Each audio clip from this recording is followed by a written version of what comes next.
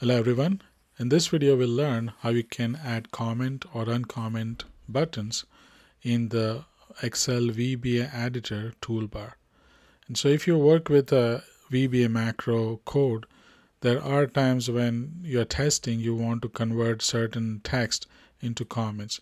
Now you can always add a single code to convert a particular line into a comment, but if you have a whole block of lines, then it does get pretty tedious. And so we'll learn how you can add these comment and uncomment button, and we will also learn how we can actually assign a keyboard shortcut, so Alt C and Alt U, to comment or uncomment a particular block. So it's fairly simple, but it does require a few steps.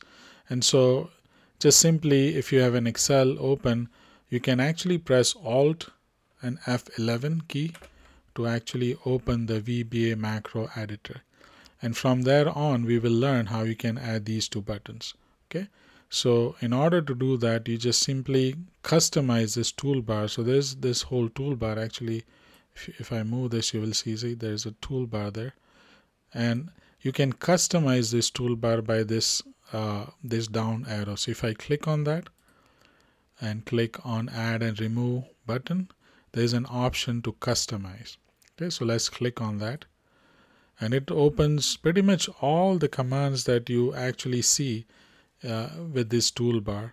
And so the one that I'm showing is for commenting, but you can use the same technique for any other frequently used command that you have.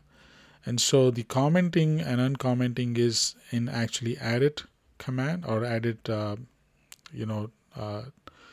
category. And so if you scroll down, you will see a comment block and uncomment block. Okay, so we want to add these two buttons somewhere here.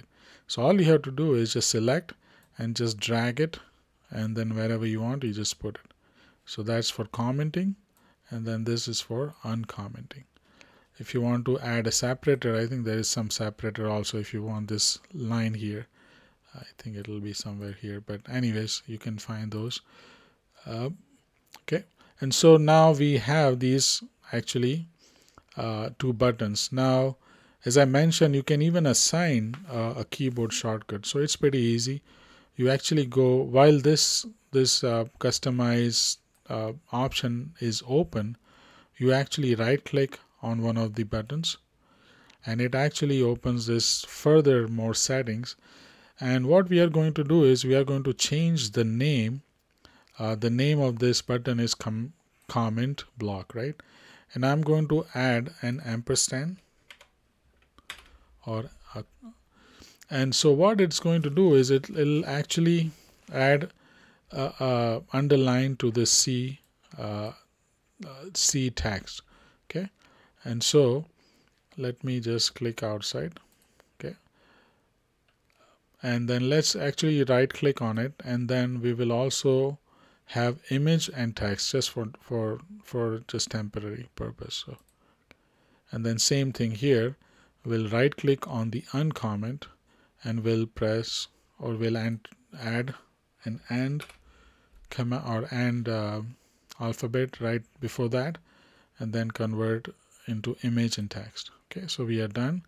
We are going to close this customize button, and now you see there's a underline under C and under U. So what it is it's a mnemonic or something it's called, and so basically that is available if you press Alt and C. So for example, if I want to comment these three lines, all I have to do is Alt C, and you can see it added this single quote right in front, right?